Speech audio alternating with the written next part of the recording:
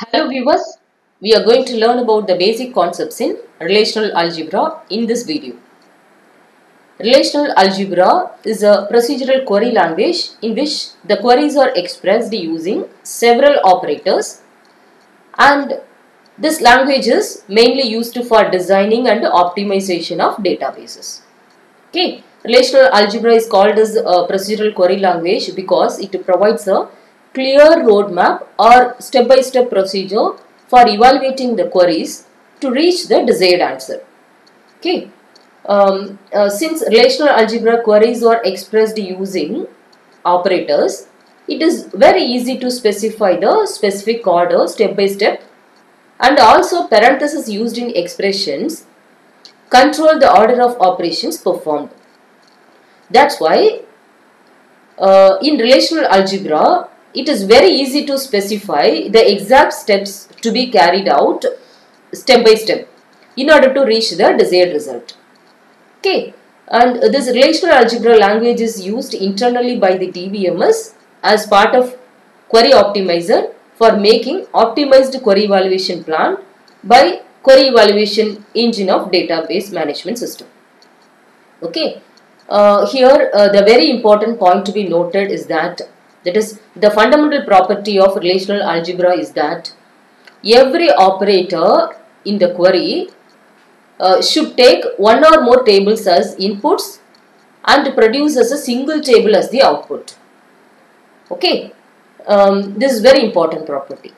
Okay, here one more point to be discussed here is that since relational algebra requires theoretical foundation on set theory, algebraic laws, and mathematical knowledge, it is not used by most people who work with databases primarily for practical purposes.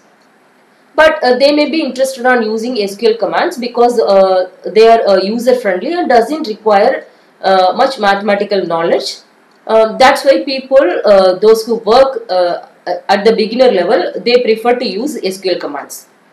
But it is particularly very useful and required because relational algebra provide theoretical foundation for the people who work with databases at a more conceptual level.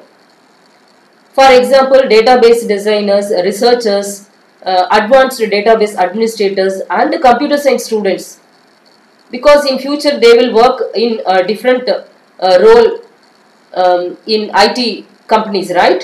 That's why for them getting strong foundation on relational algebra is very important.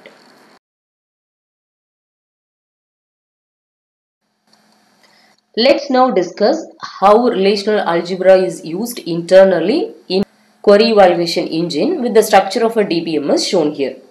Okay, let's now focus only on query evaluation engine as it is more related to our discussion. Okay, here you can observe that SQL commands from database users are received by query evaluation engine, which is in turn responsible for executing the database operations effectively as required by the users. Okay, it achieves this process by using four components: parser, optimizer, operator evaluator, and plan executor. Okay, initially SQL command is received by the parser, which breaks down the query into number of tokens. Then it ensures if the query is syntactically and semantically correct or not, and if the query doesn't have any errors, then it converts the SQL query into parse trees, which are constructed with relational algebraic operators. Okay, then these parse trees are given as input to query optimizer, which is responsible for generating several alternative query evaluation plans in the form of relational algebra. And also it is responsible for producing optimized evaluation plan out of the many alternative plans. Okay. Now the optimized query evaluation plan is received by operator evaluator, and it performs actual data retrieval and manipulation operations. It primarily focuses on performing individual operations as specified in optimized query evaluation plan. Then coming to the plan executor, it is responsible for overseeing the execution of entire plan, and also is responsible for coordinating and managing the flow of data between different operations. Okay.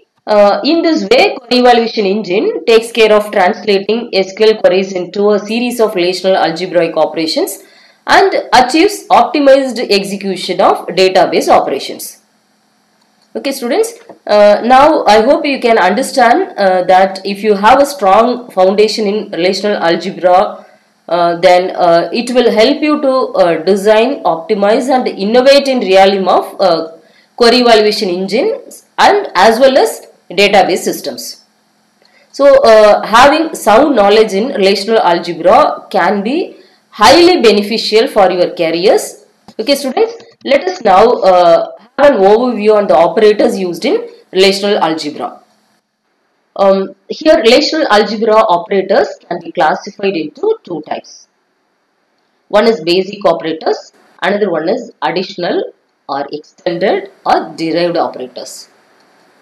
These basic operators are useful for performing fundamental operations, whereas additional operators are used for performing complex operations, where additional operators are formulated by combining or extending the basic operators.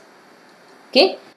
Here you can notice both the type of algebra operators, basic as well as additional operators are again they are classified into two more types, unary operators and binary operators.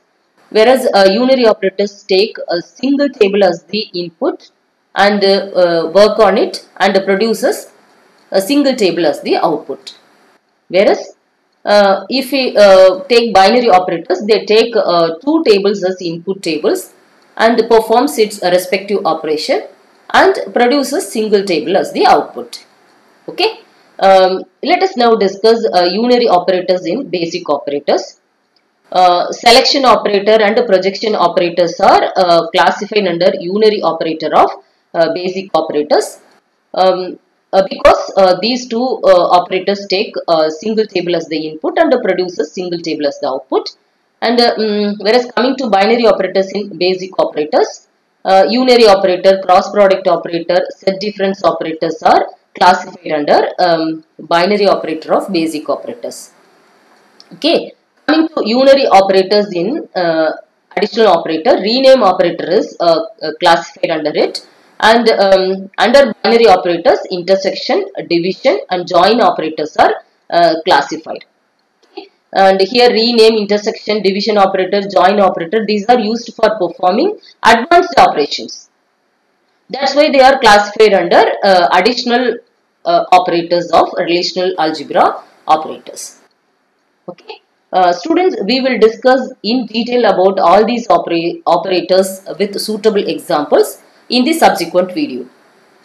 If you find this video useful to you, kindly subscribe this channel. Thanks for watching.